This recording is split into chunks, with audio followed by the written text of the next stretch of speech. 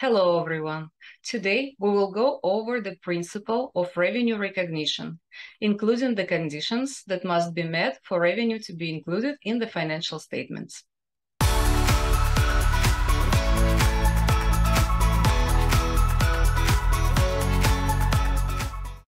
Revenue is a financial measure of the goods and services a company provides to customers during a financial reporting period. Revenue is said to be recognized when it is included in a company's income statement. Revenue significantly impacts financial statements. It is a major factor in a company's overall financial performance. Revenue recognition is an essential principle of financial reporting. This principle determines when companies should record revenue and include it in financial statements. The general principle is that revenue is recognized when it has been earned. This means that the company receiving revenue has done everything required in its agreement with a customer. It is also important to note that under accrual accounting, revenue is recognized regardless of whether the customer paid or not. However, revenue should be realizable. This means that the promise to pay has been received. The revenue is referred to be realizable when goods are sold or services are provided in exchange for an asset other than cash.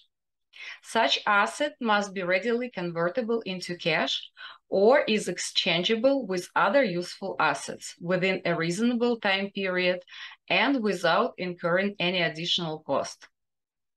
The revenue recognition principle requires that revenue must be realized or realizable in order to be recognized.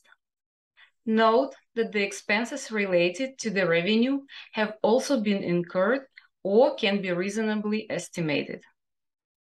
At this moment, the earning process is complete. Both the revenue and related expenses are recognized and included in the income statement. Because of this, the income statement is described as an application of the matching principle. It matches the revenues earned with the expenses needed to earn those revenues. Let's look at an example. The simplest revenue recognition case is when a customer enters a retail store, selects a product, pays for that product, and leaves the store with that product. The earning process is complete. The seller can recognize revenue for the product's price as it is both earned and realized. Even if the customer has a right to return the product, revenue is considered to have been earned, and the revenue can be recognized. If returns can be accurately estimated, the seller records the number of estimated returns in a contra-revenue account called sales returns and allowances. Revenue significantly affects a number of financial statement items.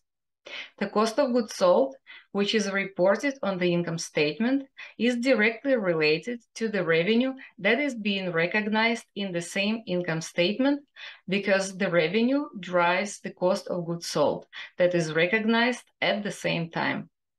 Many other expenses, such as rent, wages, and utilities, are indirectly related to the revenue recognized in that income statement. In the balance sheet, cash and accounts receivable are directly related to the revenue that is recognized in the income statement for the same period. I hope you found this video helpful. If you did, please make sure to subscribe, hit the like button, and ring the notification bell so you are notified when we release more videos like this. Thank you all so much for watching, and I hope to see you all again in the next video.